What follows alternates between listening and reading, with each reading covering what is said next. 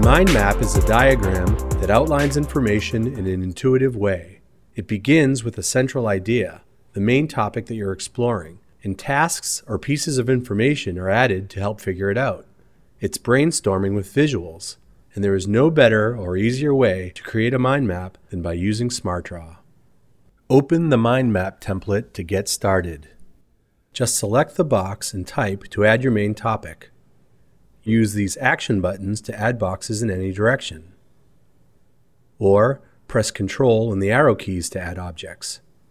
The lines are added automatically, and the shapes are always evenly spaced and perfectly aligned. Use your keyboard arrows to navigate from shape to shape and just type to add tasks or ideas. Remove a shape by selecting it and hitting the delete key, and everything reformats. Easily move things around and they snap into place, and everything reformats around your changes. You can also adjust the spacing using these spacing controls here.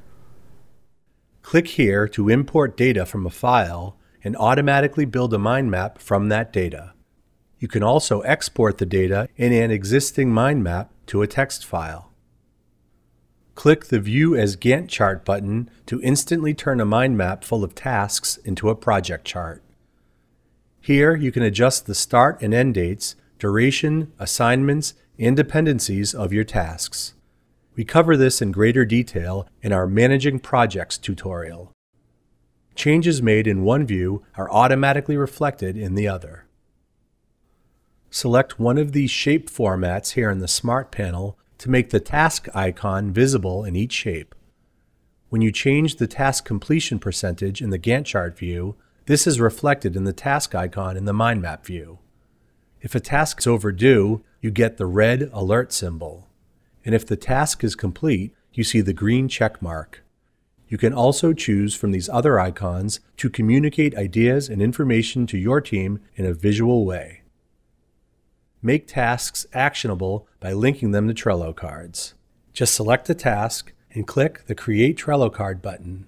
You'll be asked to log into Trello, choose any of your existing boards, select the lane the task belongs on, and assign a team member.